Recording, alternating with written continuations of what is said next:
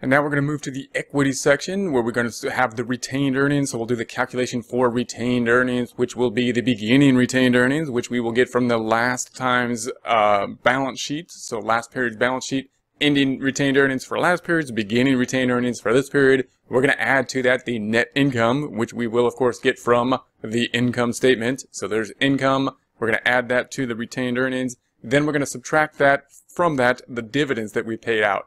Now, we recorded this in the statement of cash, in the cash budget, so, but I won't go back there, so that's where that $10,000 is coming from. We budgeted the amount that we're going to pay out, and that will give us the retained earnings. So we've got the 208,788 plus the income 43,204 minus the 10,000 dividends gives us the ending retained earnings of 241,992, and that's going to be this item here.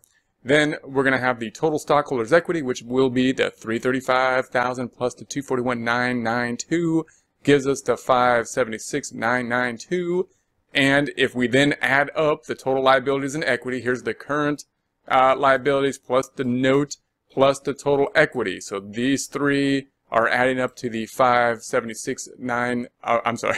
these three adding up to the $1,300,040. And of course, the total liabilities and equity will then equal the total assets. And so we are in balance in our budgeted balance sheet.